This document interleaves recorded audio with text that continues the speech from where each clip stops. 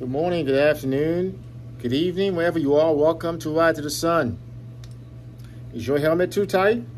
I'm going to tell you how to fix it.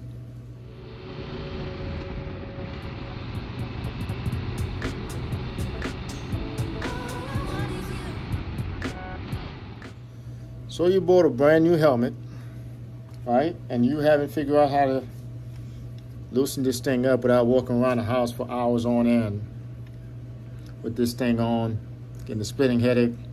Well, it used to be you could just, wet a towel, wet it a little bit, walk around the house for about 30 minutes a day until this thing loosens up. I find it's a lot easier to just get you an air pump. Okay, you might need a needle, okay? Or if you have one of the other little pumps around the house, you use that.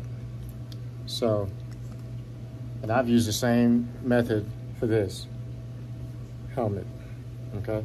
The more stuff you have on it too, probably the more it's gonna hurt. But here's the secret medicine here for your helmet to loosen it up without you having to do all the work. So I'm gonna remove this was pretty tight before I put it on. Or if you've grown your hair out a little bit or whatnot.